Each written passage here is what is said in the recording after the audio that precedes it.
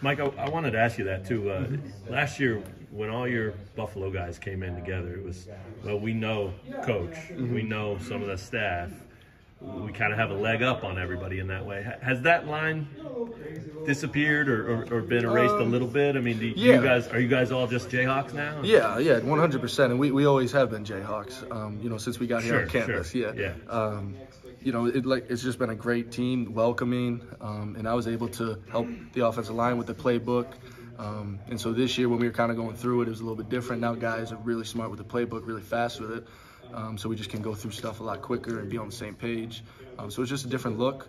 But yeah, it's been awesome. That's got to be a good measuring stick too then, right? Because last year that was such a defining thing. Like, well, these guys kind of know and we don't, and all that. I mean, I'm not trying to make it a divide, I got you. But you know what I'm saying? It's just, after you get a year with the playbook and stuff, you get more confident lining up, just the little things, really, just lining up and simple stuff like people lining up differently and what we would do there. We already are on the same page with all that stuff. Sure. So you kind of just skip the first couple steps and you can just go a lot quicker, be a lot quicker and efficient. Last thing I want to ask you too, Coach Leipold just told us about Coach Sleeve basically saying no one came here to play weightlifting. No. He came here to play football. Absolutely. What does that mean to you to hear, first of all, a strength coach say that? Yeah. And second of all, what is it a good reminder to have that? Or? Absolutely. Sometimes, in the off season, you got a lot of months where you're just training and you're not strapping up a helmet and actually playing football. So you kind of get a little distracted in a way. But then, once you come back, this is why we came here, for today and for this whole upcoming season. This is why you work all those months in the off season to get here. You don't come here to work and then take off the fall. Did he just say that recently? I mean, does he remind you along the way, like, hey, don't forget, there's fun at the end of this? Oh yeah. He played tight end and he has a great heart for football. Okay. So it's great to see both sides of him come out. Sure. Awesome. Hey Mike, I was wanting to know if you could talk about Gildersleeve. You've got an advantage over a lot of players because you've known him from your days at Buffalo.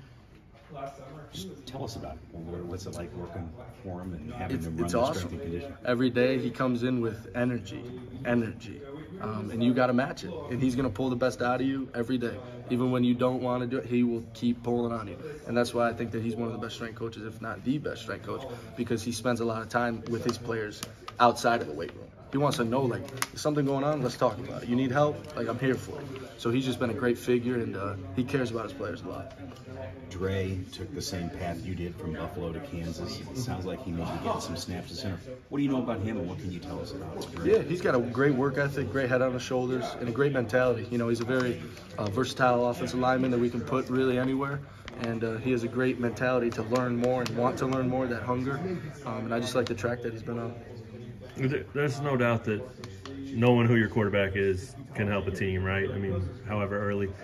Coach Leipold was just in here and he said, if you want to type this, you could type it. Leipold expects Daniels to be the starter in game one. I mean, he's not hiding from that. What does that do for a team, for an offensive line especially, to kind of know that or maybe have that expectation? Yeah, I mean, it doesn't really change too much for us. Okay. We're still focused on our job, and whoever's behind us, we're going to do everything we can to keep him clean and make sure nobody touches him. JD is a great leader. He commands and demands in the huddle, and he's a guy you want to be around.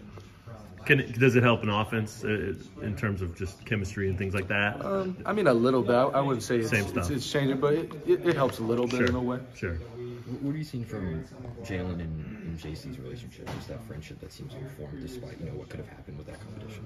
Yeah, they have a great relationship, and they love competing. Both of them love competing. So, they just come to work every day, and they haven't changed any of their personalities or anything. They've been great. Both of them have been making plays, making good throws, and just being good in the huddle. Both of them.